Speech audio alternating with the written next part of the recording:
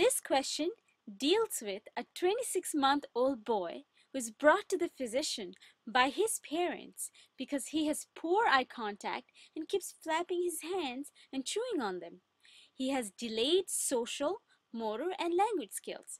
Physical exam shows a long, narrow face, large ears, flat feet. Which of the following best explains the findings seen in this boy? Now, this is a typical example of Fragile X. I have not found any other genetic disease where they talk about long face, large ears, flat feet, along with mental retardation, delayed social skills, and flapping of hands and feet all in one constellation. Fragile X is the only one. Everything is kind of big. Physically, they're going to have a long, narrow face, large ears, flat feet. Even if they don't talk about the typical one, the macroorchidism, all those things, even if they don't say it, we should know that this is going to be Fragile X. Now, Fragile X is due to expanded triple nucleotide repeat. And what is a repeat? It's going to be CGG. Now, here's the thing.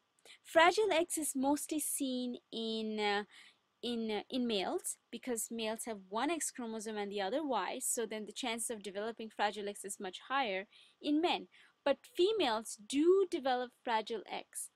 And what's interesting about Fragile X is that the repeat, the CGG repeat, if it goes beyond 54 repeats, only then you're going to start to have symptoms of Fragile X. Because in an X chromosome, naturally, about 10 to 50 repeats are already there naturally. So in every female, CGG repeats is going to be there. It's only when it crosses that 54 boundary, that's when we are crossing into Fragile X. And the more repeats you have, the more mentally retarded you have. And that's why female who have Fragile X tend to be a little more mentally retarded in general than the ones who are males to their male counterpart. So typically, people who do develop Fragile X is going to have repeats anywhere between 250 to 4,000. So that's Fragile X for you. Now, what about genomic imprinting? Genomic imprinting, that's the one we see it with Angelman and Prader-Willi. Those are the one which gives rise to, the Prader-Willi from father and Angelman's from the mother. And so those are methylation defects. Those are genomic imprinting. Robertsonian translocation gives rise to Down syndrome. Trisomy 13 and 18. Those are associated with Edward and Patau. So trisomy 18, which is Edward, gives rise to small jaw. Here they're talking about large jaw or large face, large narrow face. Edward has to do with small jaw.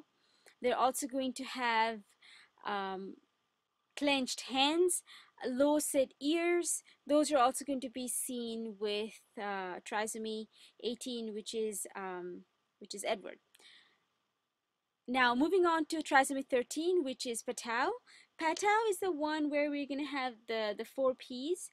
They're going to have cleft palate, cleft lip, they're going to have hollow prosencephaly, and they're also going to have another P, polydactyly. Okay, we also see a hollow prosencephaly in alcohol intoxication, right? Just wanted to throw it out there. Anyway, so that's our interpretation of this topic. In this question, since this guy has long narrow face, large ears, flat feet, and he is only 26 years old, and we can tell whether he has proper motor, language skills, and social development by 2 years of age, we can tell that this patient has Fragile X.